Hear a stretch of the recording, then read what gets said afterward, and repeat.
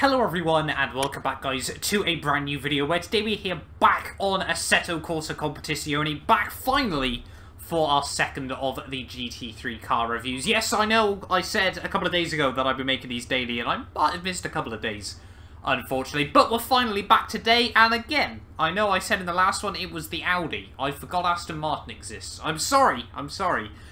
Show some mercy please, I beg. But yeah, today though we're back with the new Aston Martin GT4 car. We've taken this one to Brands Hatch, you know, British car, British track. It worked well with the Alpine, so hopefully we can have the same sort of luck here today. But obviously, if you're going to enjoy, make sure you get yourself subscribed for more ACC content coming to the channel. I desperately want to get into some league racing when I find a bit more time outside of the F1 recordings. But yeah, hopefully we can just continue on with these car reviews for now. You know, they'll have to do until I can properly get into more ACC. But yeah, obviously, the Alpine was a very weird and wonderful little GT4 car. Hasn't really ever seen much exposure outside of the new ACC game. To be honest, I didn't really know it was actually a GT4 car until that. Let's make a bit of a mistake in the Aston. Obviously, if you missed out that video, I would definitely recommend going back and checking it out. But the Aston Martin GT4,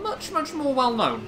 It's safe to say a much more common car, a much more popular car in the racing world. Now, obviously, this one is based off the V8 Vantage, as you'd probably obviously therefore instantly guess by the name. It's got a V8 motor in it, and it sounds dirty as hell, and I love that.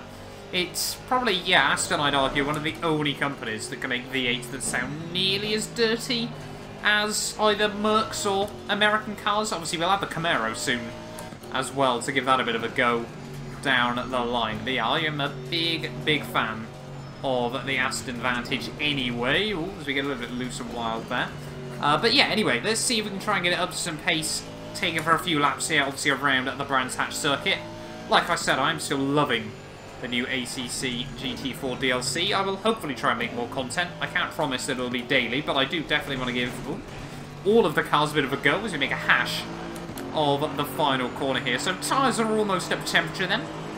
We'll give it one more sort of run-in lap, make sure everything is working as it should be. And yeah, like I sort of mentioned with the Alpine, haven't really had much experience with GT4 cars outside of, you know, just the new iRacing Porsche and BMWs. So yeah, we've sort of got to base most of our experience off that as we get a little bit loose through turn 2. Just trying to push the limits just a little bit there. But I must admit, I'm really enjoying it so far. That is a lot in part down to just how good ACC's handling model is. They are really just... It was the little tweaks they made. I remember making a video about this a few months back. Obviously, I managed to get access to this game before it came out. I was very lucky to get sent an early copy. And back then, I'll be honest, I wasn't particularly optimistic for Assetto Corsa Competizione. After it sort of released, it was a little bit buggy. It was a little bit rough around the edges, but unlike a lot of game developers that then rush to get their next one on the cycle, obviously yearly sort of releases and everything like that, ACC, they took a step back and they looked at what needed to be fixed, and boy, have they fixed it at the end of the day. And it's now, I mean, more popular than when it debuted. I remember numbers very quickly when this game originally came out were dwindling pretty early on, but they really have brought it back, and in what style, I must admit as well. Let's therefore give you guys a little bit of an audio track as we try and go for a bit of a pushing lap around at this circuit. I know I'm still an ACC noob, but let's give it a go nonetheless. Look at that. Listen to that. Beautiful. Well done, mate. That's all the best.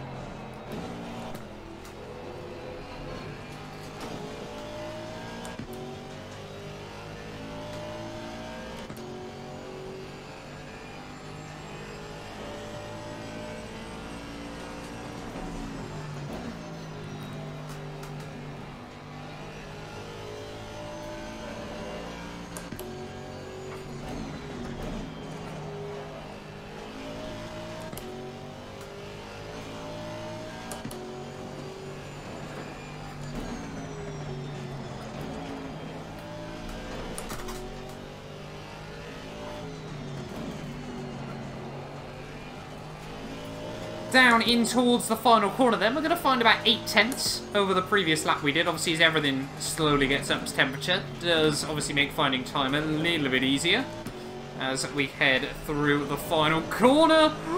That was close. Almost stacked it, heading out of the final turn. But yeah, this thing, it sounds dirty, and I love it. It does sound brilliant at the moment. But I think, like with the Alpine, it's all the finer details that you notice on these cars. You know, they just... everything handles as you'd expect it to. You know, I'm certainly no GT3 or GT4 driver. I've never driven one of these cars. But everything just handles as you would expect it to. You know, you can lean on the traction control, you can lean on the ABS, which is sort of what iRacing's always struggled with a whole lot more at the end of the day. You know, having all these cars, again, I can't stress this enough. People moan about the price of the DLC, but it's so worth it. You basically get another, what, 40% of the game?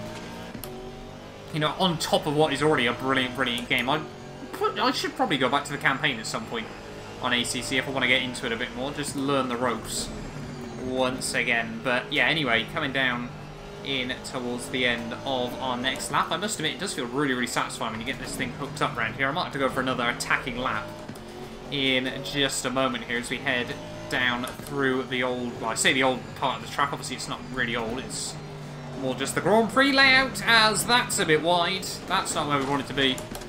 Getting a little bit exploring the gravel traps there. Not ideal, but come on, get the power down. Out in towards the final corner. Yeah, we'll go for one more attacking lap, I feel, around this track. Let's ride on board then. Well, we're constantly riding on board. Let's go for a proper lap then around Brands Hatch in the new Aston Martin. Coming out the final corner, over 200 kph as you head down in towards turn 1. Just about time to get the car into 6th gear before you back down into 4th, aiming for that pole on the inside, using up all of the exit of the track there, even just dipping a wheel close to the gravel. Want to brake just before the gantry for the hairpin if you want to try and keep it nice and tidy. I've accidentally used 3rd gear on the exit there, but we're able to get the power down and use a little bit less of the traction control through turn 4. Just trying to keep it nice and tidy. You've got a little bit of a straightaway now, and you want to stay on the right-hand side for turn 5. Almost a hairpin. You've got to try and take such a late apex through there. Struggling a bit with the front end washing out this time round, but we've held onto it as we head now down the back straight. Probably the longest straight, well, by far and away the longest straight on this track. Brake just at the 2-cone marker on the outside.